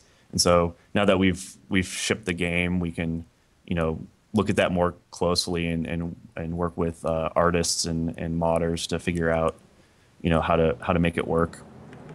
Yeah, I mean, it's something that I think there's a degree of expectation surrounding because of the way that Neverwinter Nights was set up with the way that you could build adventure packs for that, and that game had a ridiculous amount of longevity as a direct result. Oh yeah. We know that even with all the Bethesda games, you know, people love their crazy mods, and it definitely helps. And it makes the game fun too. So yeah, it's a nice thing to do if you can. You know, How much work goes really into making a game moddable, I suppose? And it's got to vary on an engine-by-engine basis, but what about in Unity? Yeah, so that's one reason why we don't have like mod tools right off the bat, because this is our first time working with Unity, and we're still not really sure like how some things work, especially for making mods. So we're still learning. It is a enormous amount of work. So I worked on Neverwinter Nights 2, and I worked on the tool that we released publicly, and that is a enormous amount of work for the development team. You have to have full-time people like just focused on making mod tools and making the tools user-friendly, because a lot of developer tools are very, very obtuse and hard to use, and very strange and break. You know, if you don't do things like perfectly, you know, the way that it's meant to be done, it'll crash or just not work at all. Mm-hmm. Well, I just got a cape. That excites me greatly. I'm not sure where it went. I think it's in my stash. Let's have a look. One of the questions is there multiplayer? There is no multiplayer. Unfortunately, we weren't able to have multiplayer in the game. I know a lot of people love multiplayer, but we weren't able to do that for this game, just because of we had a really, really small budget. However, we would love to do it for moving forward. We would like to look at that, because I know a lot of people really, really enjoy multiplayer. I imagine that's got to be possibly the most expensive thing you could possibly do, right? Adding a multiplayer support to a game of this size. Yeah, it's also, it's very, very story-based, and a lot of things just don't work in a multiplayer environment. And so you have to do a lot of work, especially the programmers have to do a lot of, and even on the design side, there's some compromises that have to be made on the design side to have a multiplayer-friendly game. And we felt that we didn't. That was another thing. We wanted a really, really good single-player story experience, and so adding multiplayer would, there's a lot of difficulties involved with adding that.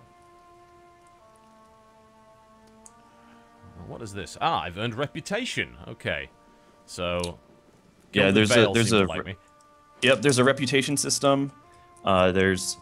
There's actually two types of reputation in the game. There's a system called dispositions, and dispositions are how you talk to people.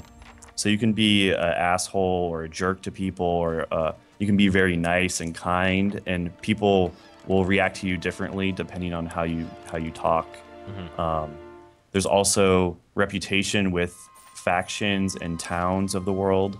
So if you do quests, people will either negatively or positively react to you depending on what factions you've helped or hurt, or if you run around and kill people, you'll definitely get negative rep with their village or their faction. All right, I've got to find myself the inn. I'm not sure where that is. One of the questions is the world randomly generated? There's nothing in the game that is randomly generated besides some of the loot that you find. The entire world is very handcrafted, and that's one thing that Pillars of Eternity does so well, is every environment is handcrafted. It's not a tile-based game. It's all hand with lots of love and care.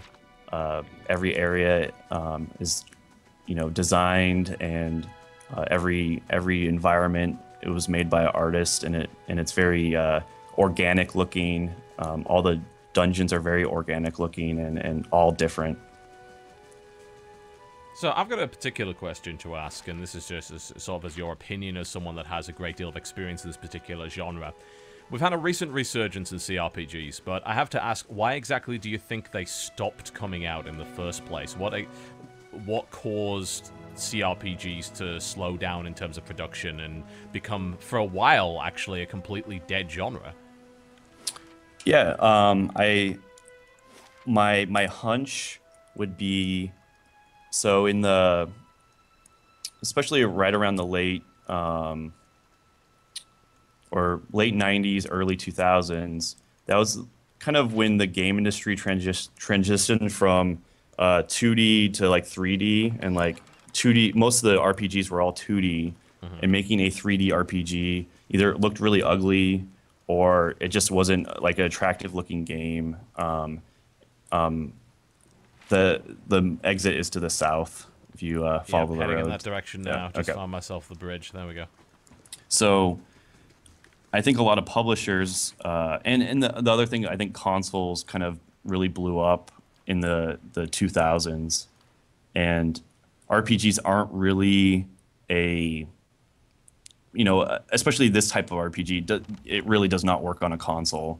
You know, it's really meant to be played with a mouse and keyboard. I think anyone that tried to play, I think it was the original Dragon Age on 360, did not work out so well, I gotta say. They improved things since then, but then again, they also changed the style of the game to make that work. Yeah, exactly, and I think like now that there are other publishing options, and like Steam is really, you know, with digital distribution, Steam is really easy to get your game out there, and especially with Kickstarter now that we can get funding for these types of games, that's why we're seeing so many of these RPGs come back. We'll need to make some inquiries first. Yeah, it does make sense. I mean, we had Divinity Original Sin, of course, was kickstarted.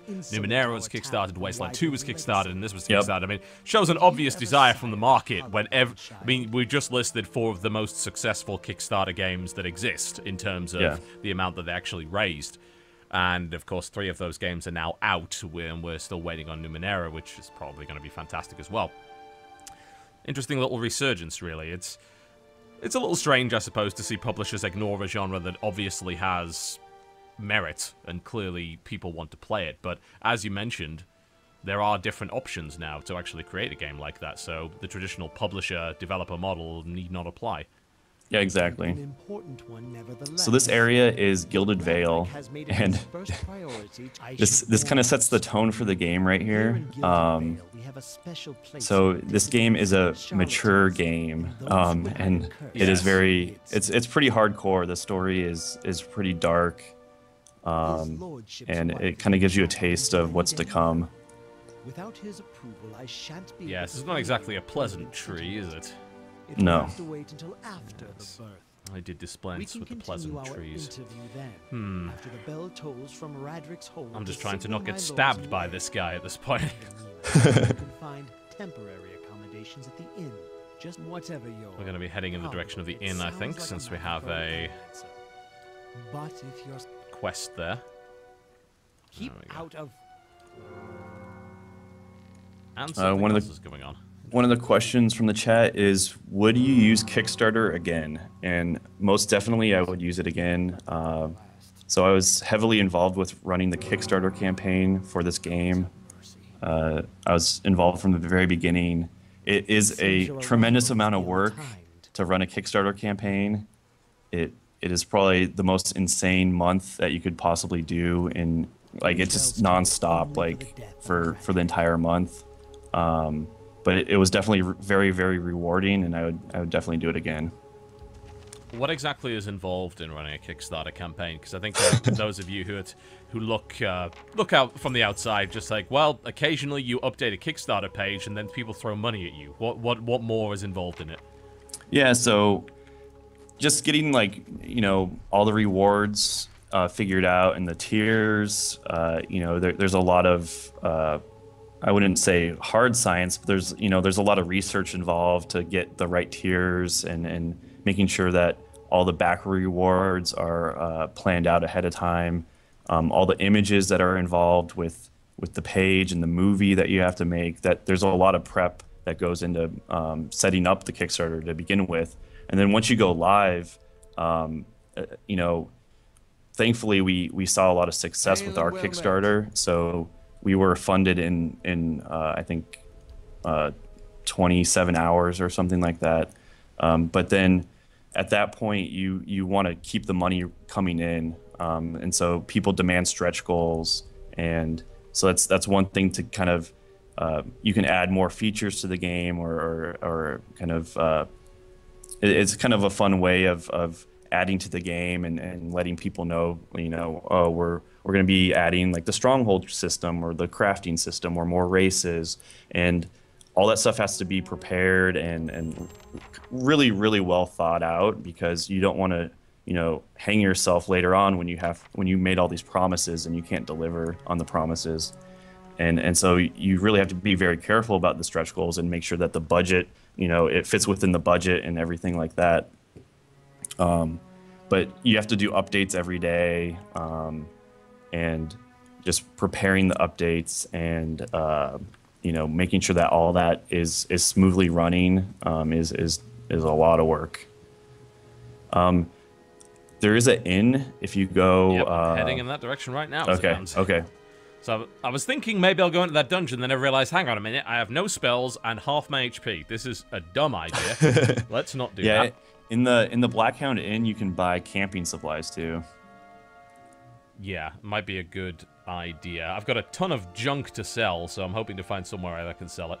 But it looks like I'm going to be accosted by somebody first. I meant no offense. This is one of our companions. His name's Aloth. We don't need your coin. Ooh, a fight. Yes, that sounds like a good option. Go on. Dear. Say it again. I'm itching for an excuse. Fire, you're itching for the kindling touch Yeah, of your Aloth is sister. another wizard. I'll cut that barrel-looking Useful. tongue out of your... This is a misunderstanding. I didn't say... He has some That's quite where you're wrong. colourful language, let's just put it that way. Alright. How exactly do you estimate how much a stretch goal requires? Because from the outside, it really looks so arbitrary. When it's like, well, with $100,000, this feature will magically appear. Yeah, it's a lot of it is just based on experience. We try to figure out how long it's going to take. Like, so with crafting, we sit down. I sit down with the game director, and we kind of figure out like, okay, how many hours do you think this will take the team to put in? And then we can use that data to figure out if it's a worthwhile stretch goal.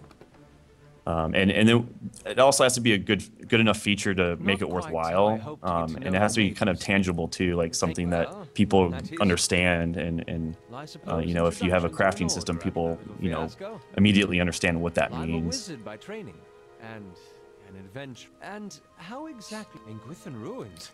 Well, we blew up Those some of can the be villages dangerous and places everything. during the There was best much of times, rejoicing. Which these are not.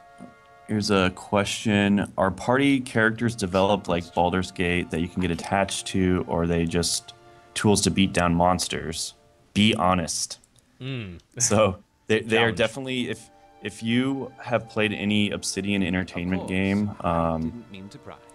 our companions are I'm afraid that almost was exactly similar to any of our other games. So if you played Fallout New Vegas, our companions are very similar to the Fallout New Vegas characters, or Neverwinter Nights 2, or Mask of the Betrayer. So it's in a similar kind of realm, and they're definitely very meaty. There's a lot of dialogue with each one of them. We have done some different things with our companions in Pillars. So one thing that is kind of a cool feature that I really like is occasionally, instead of interrupting the play, where in our past games, if one of the companions wanted to talk, they would just kind of interrupt the game, and you'd have a long conversation. And sometimes it's like, well, I'm in the middle of a dungeon, I don't want to talk right now.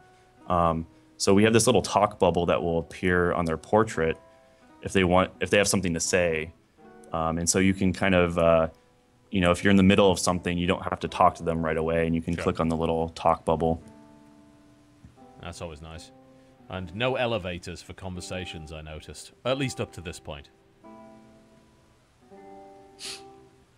And no Bloodborne-length loading screens either. I'll deal with that. Oh my. It's nice to be on PC sometimes, I've got to say. Alright. Okay, so she actually likes me because we sent her cook back, I believe. So everything's right with the world. Oh, you can even change the size of this window. That's nice. There we go. I made it a bit small. Alright, so let's see what she has for sale. And let's buy lots and lots of camping supplies. If I can afford them. See if when I can... Is she going to buy all of this stuff from me? Probably not. I've got a question, actually. Do different vendors give different amounts? Yes. Yep, because these weapons are apparently worth very little to the innkeeper. I guess that makes sense. So most of the kind of loot that you get, especially in the first few areas in the game, are kind of like junk items, but they're worth a little bit. Depending on what your reputation is, different vendors have different like sell and buy prices. Fair enough. And you can also recruit adventurers. Okay, so are these sort of generic companions that just mercenaries that can help you out? Yeah. So if you don't like, for example, if you don't like Aloth, like you're just like, I don't like this guy, you can not adventure with him, and you can just make whatever character you want to make. Or if you want to make a gimmick party, like that's one of the things that we really like to do is make gimmick parties. So if you want a party of all wizards or all chanters, or all ranger party is really fun with guns. March around with a bunch of guns and animal companions. You can play. We give the player a lot of options to play how they want to play. I know a lot of people that played Icewind Dale really like to make their own parties, so we added the recruitment system for that. This is a lot of people to talk to. Let's talk to Dugan Steelcaller. What the? There's a question: are there plans on translating the game to other languages? So the game is already localized and translated in, I think, 6 or 7 different languages, and it's you can switch your language at any time. I think it's Spanish, German, Polish, Russian, Italian, French. That's a decent number. Will your beard grow over time? Fortunately, we did not. No dynamic beard get that physics. tech. Disgraceful. We didn't get the Witcher 3 tech in time. Well, I can't possibly recommend the game now. The Metacritic rating is going to tumble after hearing that one. Speaking of which, your Metacritic rating is not too shabby, I'd have to say. Pretty good up to this point. You currently have the same as Bloodborne. Yeah, that's pretty amazing. I would never have thought that this game would be received so well. Yeah, although I think Bloodborne's needs to be a little lower until they fix their loading screen issues, but hey, I'm just picky like that. It is cool, though. It's interesting to see that people did... it resonated with pretty much everybody, honestly. I know you guys sent the code out... It was about a week ago, I think, to most people. Maybe a little bit earlier than that. Yeah, it was about a week ago. Yeah, and some of the guys that I talked to is like, yeah, I've just been engrossed in this game all week. I personally, unfortunately, didn't have the time, so I'm going to have to be working on it over the next couple of weeks, but... It's a lot of content. I mean, I can't imagine that any of the reviewers actually finished it because it's just so damn long. Yeah, we had a few people that got to the end. Yeah. But most of the reviewers weren't able to finish it. No. That's one of those situations where it's kind of understandable because it's so ludicrously lengthy that you're going to have to hit your deadline at some point. But then again, what's the likelihood of 80 hours in the game suddenly gets terrible, right? It's not an MMO. Here's a question. What makes this game different from something like Diablo? So, great deal, I would say. Yeah, it's definitely a different type of role-playing game. It is... You can make your own character and kind of... the character that you want to be in the world, and you can it's more of a traditional role-playing game where you can role-play that character and be that character, and there's a lot more story and writing that you have to read, so a lot of reading, and it is also a party-based game, so you have a party of up to 6 characters. and you can control each one of them individually. The combat is a little more in-depth than a game like Diablo, so it's not so much hack and slash. It's a little more tactical. Yeah, it's a lot of pausing involved in it. But we do, one thing that I think a lot of Diablo fans will like, we do have a mega dungeon, which is as deep as the original Diablo game. So okay. I'm pretty sure Diablo 1 was 15 levels. Our mega dungeon is 15 levels. So there is a huge dungeon in the game. So if you love to go dungeoneering and explore a huge dungeon, there's a really, really cool dungeon in the game. What level and it's do you actually have to underneath be to your take that stronghold. Like, how long would you probably have to play the game for before you could take on the mega dungeon?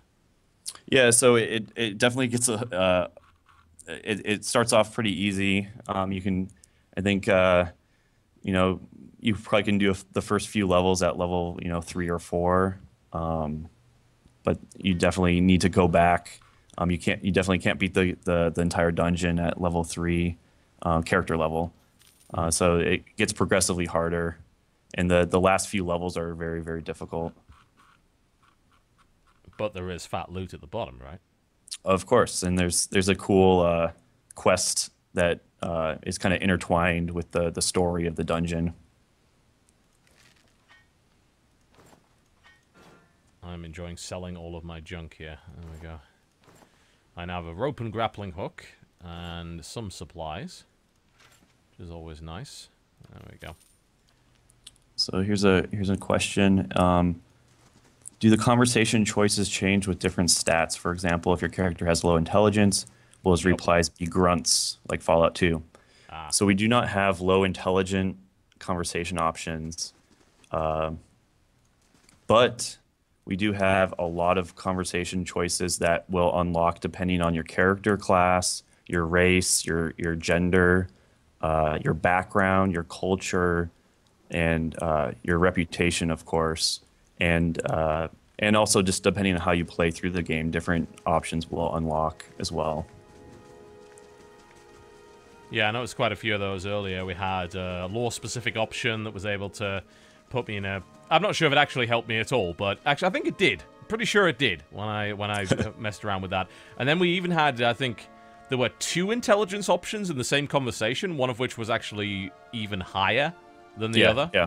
Which is unusual. I don't think I've ever seen that in a CRPG. It's usually just, well, you've broken a certain int threshold, therefore you unlock this. But now it's like, oh, well, there's actually multiple thresholds, which is very unusual. Good day, Yeah, one thing that we did with this game, which we haven't done before, is actually show all those options. And you can, if you don't like seeing that stuff, you can turn it off. So we do have a requirement not met little qualifier that will show up. So if you and that will show you like, oh man, if I replayed the game, maybe I could have chosen this and something different would have happened. And so that's kind of a neat thing. You can turn it off if you don't like seeing that stuff, but it definitely shows you all the different choices that you have during conversations.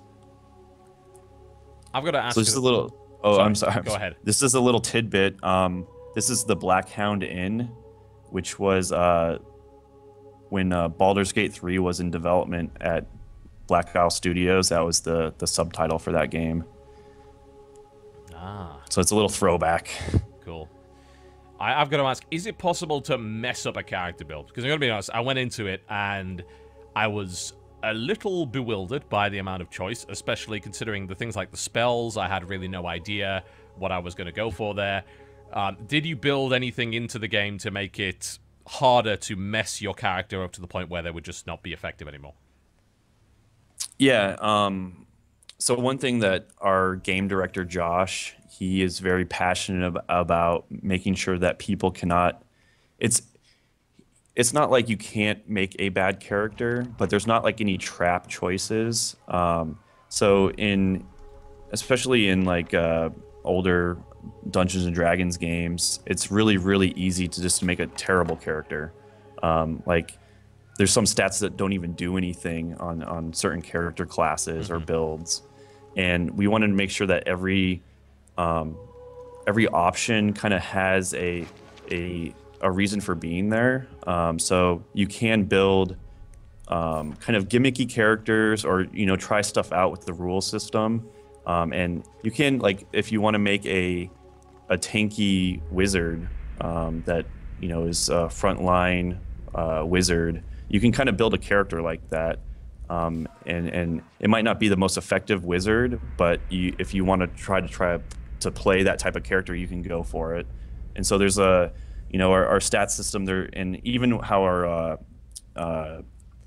when you level up, there's not a lot of trap choices with if you might screw up your character build because you didn't understand the rules. There's not a whole lot of that in this game, or I would say none of that in this game. So we give the player a lot of options to kind of try out different things, and there's not really any penalty for it. All right, well, we are actually approaching the end of the stream. We've just got a couple of minutes left. So, Adam, I'd like to thank you very much for giving over an hour of your time to talk to the stream. It's absolutely fantastic. And again, congratulations on the launch of Pillars of Eternity, which you can find DRM free on GOG. And I would strongly recommend that you pick it up from GOG, because DRM free is a nice little feature to have. And you can pick that up for $45, and that's also fair translation to euros as well, so you're not going to be paying the same price there. Although, actually, I think the euro is quite close to the dollar at the moment, so you're probably going to get something like that. But regardless, it's a fair price and DRM-free, available from GOG.com, as well as many other classic and newer titles. We're going to be handing this one over to Outstar Walker, who is going to be continuing from this point, playing the same character, so you're going to be getting a little bit more progression. Obviously, we haven't progressed too much since we've brought the interviewee on, but we've got ourselves a party member. Our short, strange mage has his head on fire as always, and is looking to intimidate people, and is staring into people's souls, apparently, at the moment, trying to find a dead dwarven woman, because, well, RPGs. That's how it works. So, Adam, thank you very much for giving up your time today. Thank you so much for having me. It's been an amazing ride, and I hope everyone enjoys the game. Thanks to GOG for having us on here. It's been really fun. Yeah, congratulations to you and your team for a successful launch after what's no doubt been a very trying 2.5 years, so well done. And, of course, big thanks for supporting the PC RPG scene, because God knows we could have done with a few good ones of those lately, and thankfully we have been getting them. It's a good time to be a CRPG gamer right now, and hopefully there's some more great stuff coming up later in the year. So we're going to hang up on Adam now. We're going to hand over the stream to Outstar Walker, who will be continuing this. So we're going to dig out the saved file and hand it on over, and you can watch yet more of Pillars of Eternity. If you're still not convinced, then you'll get a few more hours of gameplay right here on twitch.tv/GOGCon. Thank you very much for watching, folks. My name has been TotalBiscuit. If you missed the stream, no doubt you'll be able to catch it on the VODs. You'll be able to use the VOD section of GOG.com's Twitch, and it usually gets uploaded to YouTube as well. You should be able to find that. And big thanks to our special guest, Adam, who is, of course, one of the lead developers on the game over there at Obsidian. Big thanks to GOG for their sponsorship of Axiom Esports, and, of course, this stream being kind of brought to you as part of that. And don't go anywhere. In a few minutes, we'll be handing over to our next streamer, and we'll be continuing with the Pillars of Eternity mega stream.